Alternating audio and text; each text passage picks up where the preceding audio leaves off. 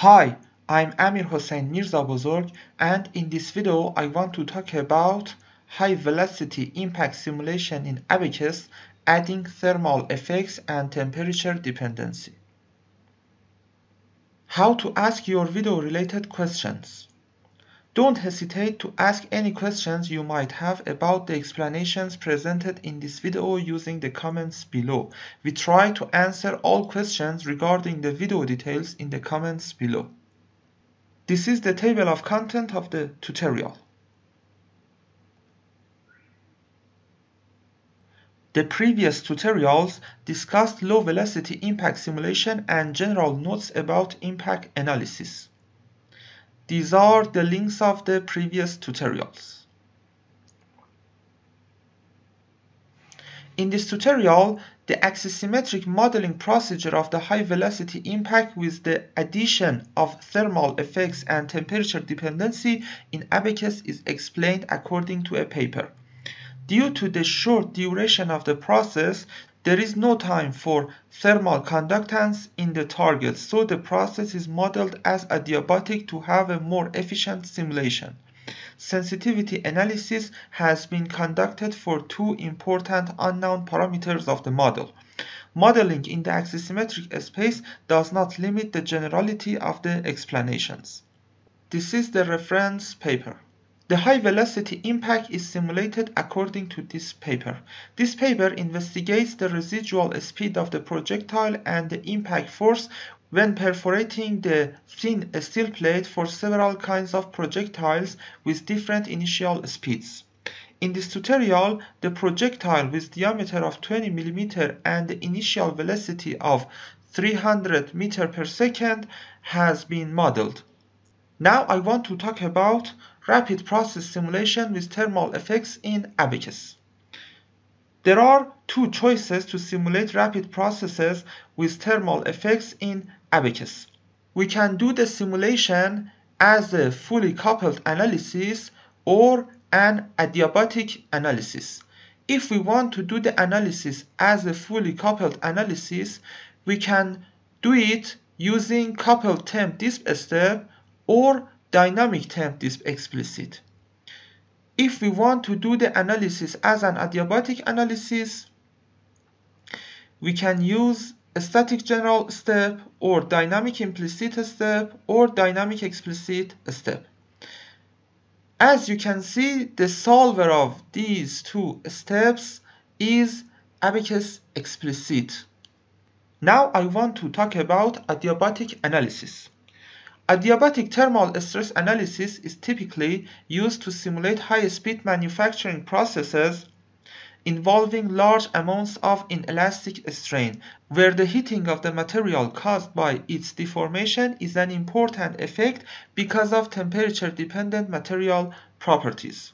The temperature increase is calculated directly at the material integration points according to the adiabatic thermal energy increases caused by inelastic deformation. Temperature is not a degree of freedom in the problem. The conduction of heat is not taken into account in an adiabatic analysis. For problems where both inelastic heating and heat conduction are critical, a fully coupled temperature displacement analysis must be performed. Required inputs for materials with plastic dissipation which causes heat generation. Density, inelastic heat fraction, specific heat, and latent heat if needed. The inelastic heat fraction is the amount of inelastic dissipation used to calculate the increase in temperature. The default value of the inelastic heat fraction is 0.9. If the inelastic heat fraction is not included in the material definition, the heat generated by inelastic deformation is not included in the analysis. Now I want to talk about modeling of the target. Target is a disk with a diameter of 500 mm and a thickness of 12 mm. This is the sketch of the disk. As you can see, its radius is 250 mm and its thickness is 12 mm. Now I want to talk about modeling of the projectile. The projectile is modeled as a discrete rigid part. The diameter of the projectile is 20 mm. The diameter of the front face of the projectile is 2 mm. As you can see, the radius of the projectile is 10 mm and the radius of the front face of the projectile is 1 mm. Now I want to show you these settings in Abaqus. As you can see, we have two parts: projectile, which is an axisymmetric discrete rigid, and the target, which is an axisymmetric deformable.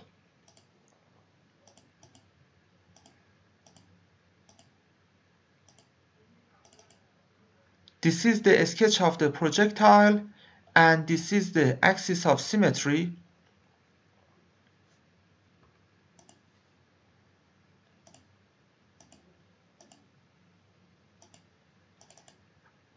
And this is the sketch of the target.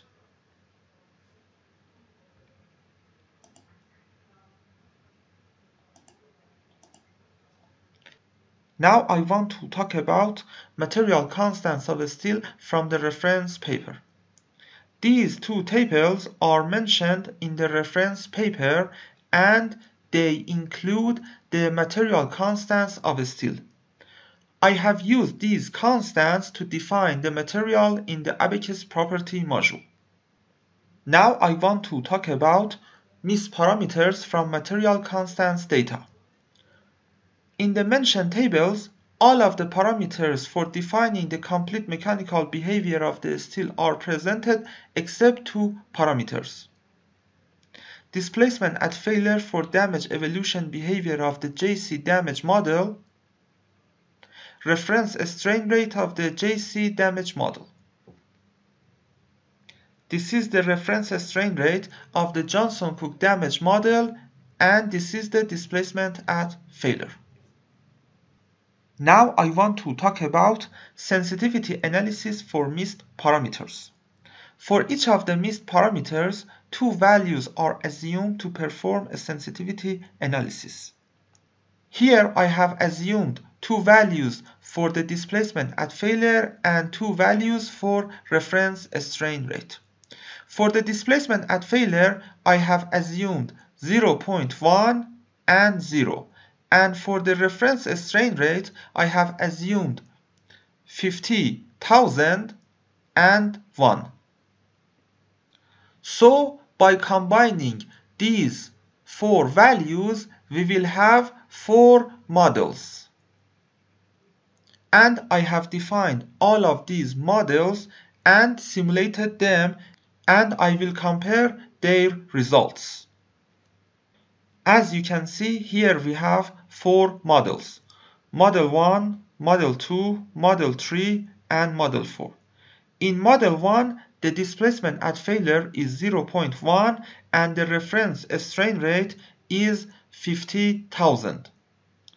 And in Model 2, the displacement at failure is 0 and the reference strain rate is 50,000.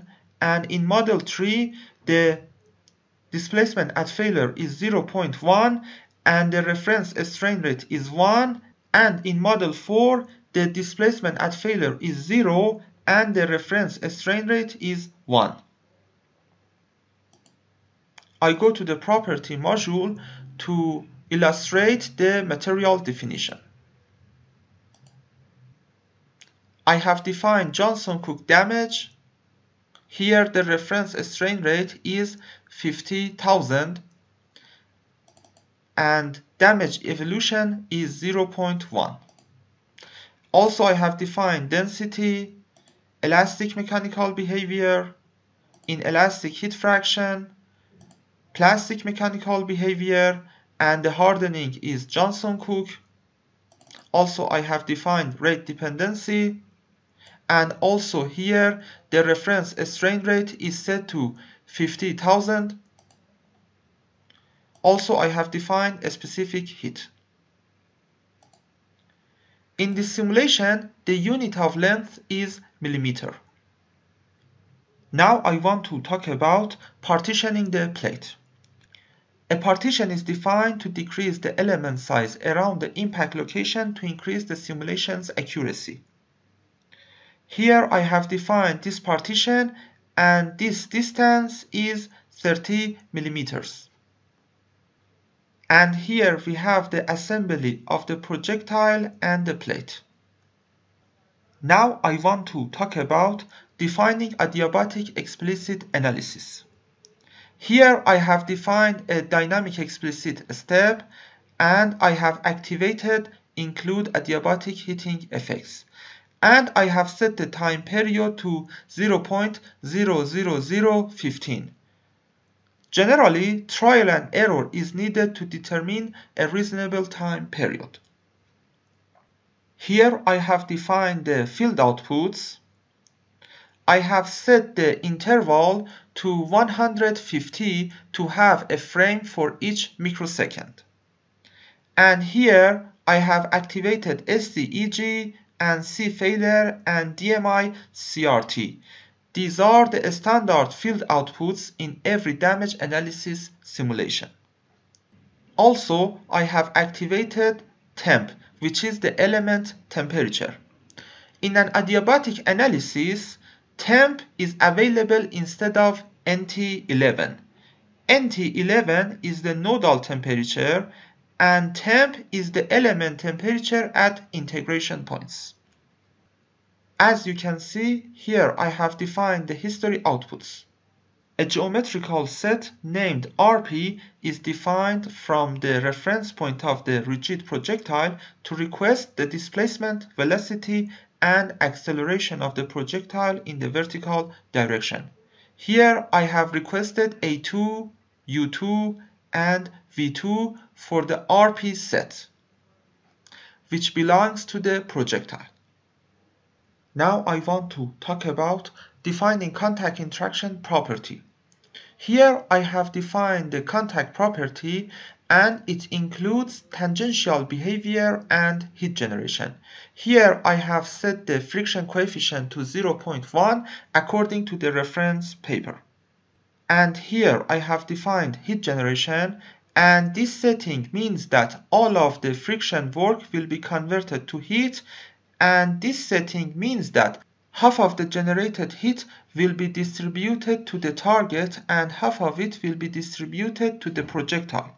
As the projectile is a discrete rigid body, its temperature will not change during the simulation.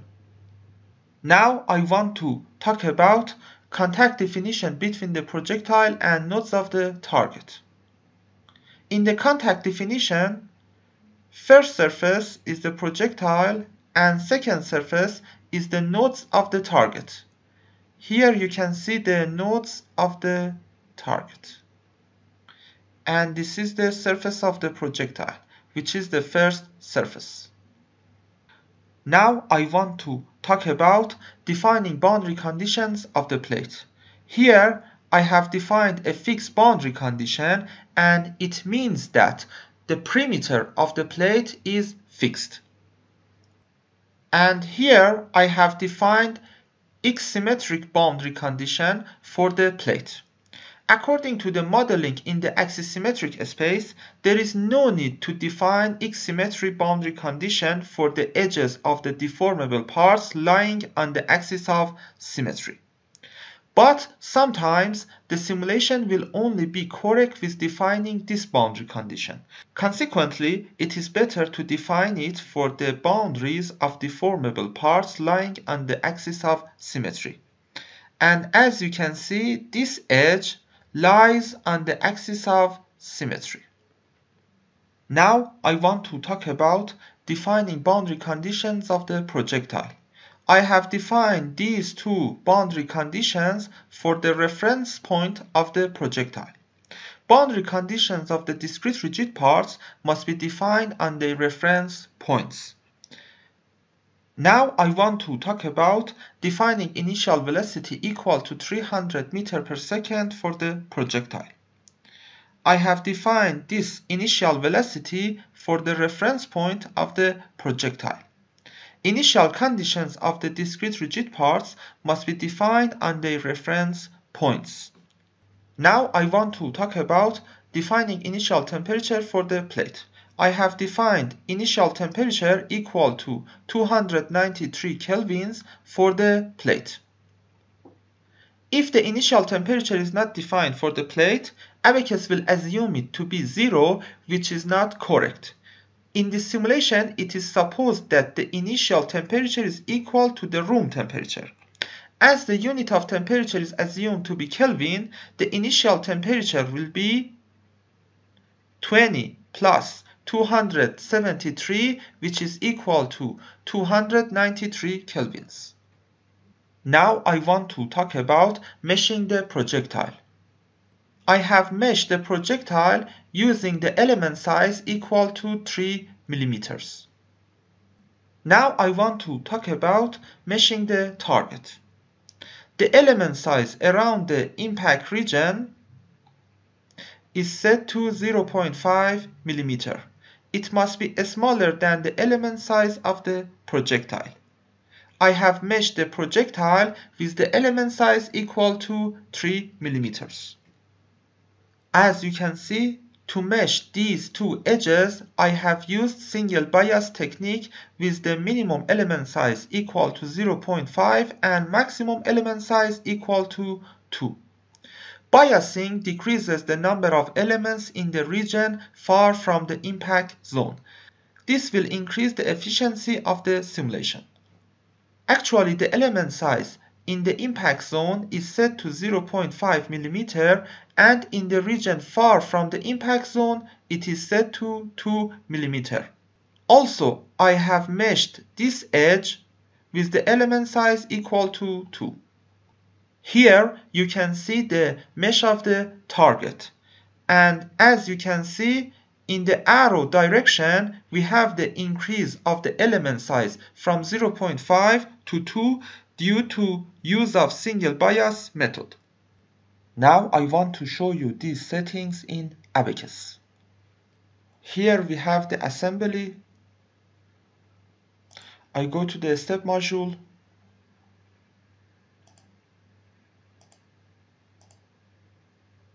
I have defined a dynamic explicit step, and I have activated include adiabatic heating effects. The incrementation is set to automatic, and I have not defined any mass scaling because the simulation is dynamic.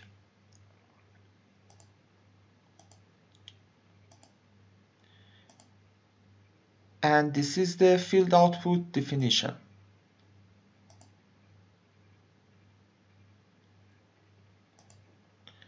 Also, I have activated a status to remove the completely failed elements from the model during the simulation.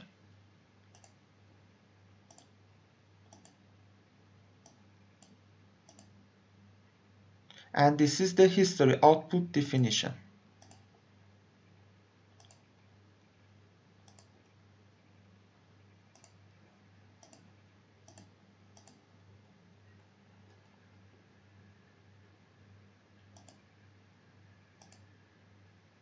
This is the contact property definition.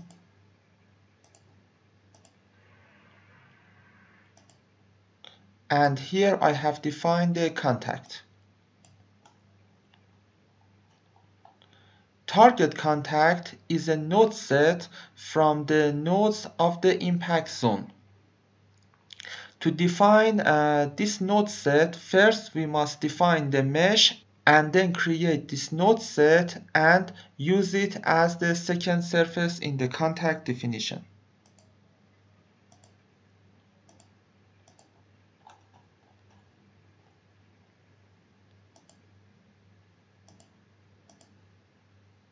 This is the fixed boundary condition. This is the projectile boundary condition. And this is the axisymmetric boundary condition.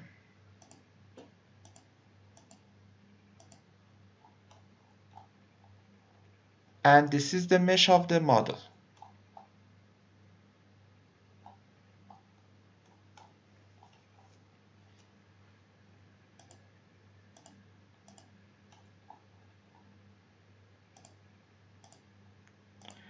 To mesh this region, I have used the element shape quad, and the algorithm is set to advancing front with use mapped meshing where appropriate. And for here, also the element type is quad, and I have used advancing front without use mapped meshing where appropriate. Okay? By deactivating this setting, we can have such mesh that as you can see here, we have small elements, and here we have larger elements. Also, we have used bias technique on these edges.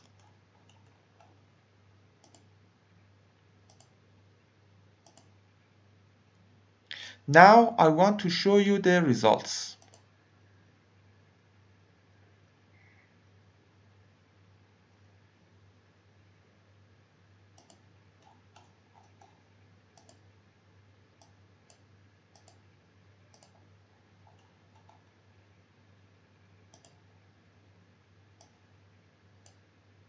Now I want to check the results from beginning. Here you can see the perforation of the target.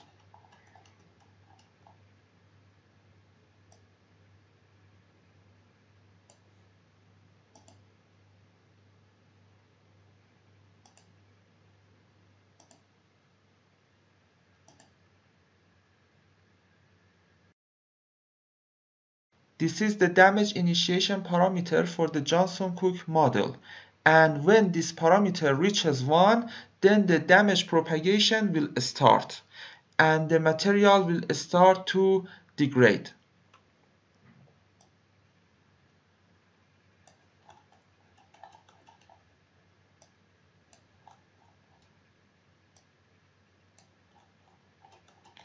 As you can see, one element is removed.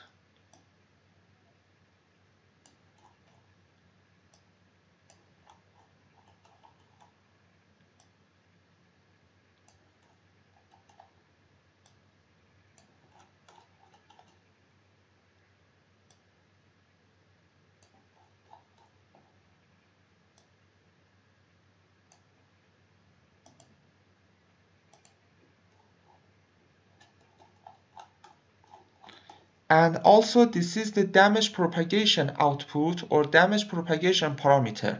And when it reaches 1, then the element is removed from the analysis.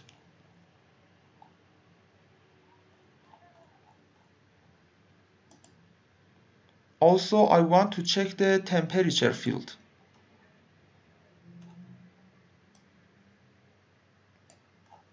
At the start of the simulation, the temperature of the target is equal to 293 Kelvin. And during the simulation, the temperature increases in the impact zone. This is because of the plastic work and friction work, which are converted to heat. As you can see, the temperature is increasing.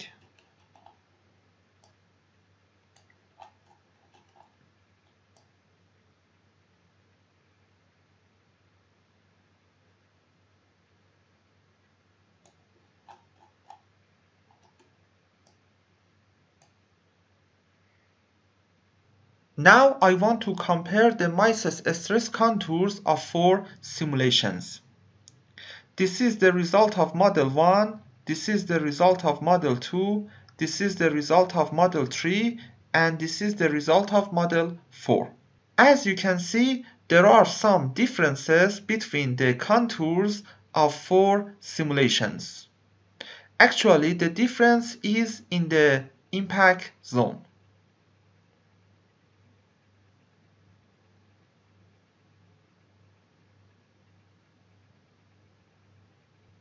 Now I want to compare the temperature contours of 4 simulations.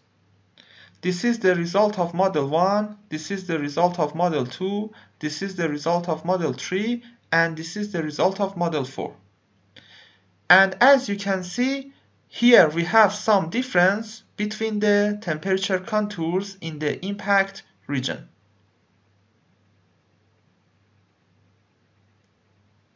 There are some differences between the maximum temperatures.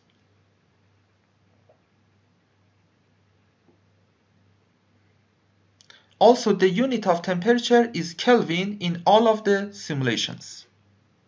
Now I want to compare the projectile velocity in 4 simulations. As you can see, I have plotted the velocity of projectile in 4 simulations in different colors. And all of them starts from the initial velocity equal to 300 meters per second, and all of them decrease during the simulation. Here I have magnified the end of the velocity curves for better comparison. The comparison of the final velocities shows that by an increase in the displacement at failure and reference strain rate, the final velocity will decrease. It is entirely according to our engineering intuition, because by an increase in the displacement at failure, more energy is absorbed by each element before its complete failure. Likewise, by an increase of the reference strain rate, the damage initiation criteria will be satisfied later, which means that the damage mechanism will be started later and more energy will be absorbed from the projectile. Now I want to compare the projectile acceleration of 4 simulations before applying filter. Here you can see the acceleration of projectile in 4 simulations in different colors. And here I have compared them after applying the Butterworth filter. All of the accelerations are filtered using the Butterworth filter with a cutoff frequency equal to 250,000 Hz. The package including CAE, JNL, IMP, and a README file is ready to purchase. The README file contains tips and tricks and detailed explanations. The package price and payment details are provided in the video description. You can contact me using Telegram or WhatsApp, or you can send email to me. We can have one-on-one tutoring on the AnyDesk, WhatsApp, and making special tutorials to your order. We can conduct high-quality simulations for thesis, exercises, and industrial projects. And we offer support in writing the modeling and result discussion part of your thesis. Also, we have consulting services for MSc, PhD positions or job interviews, and we can help you to prepare the presentation of your simulation works. Now I want to suggest you several related videos of our YouTube channel. Thank you so much for watching this video. Have a good time. Goodbye.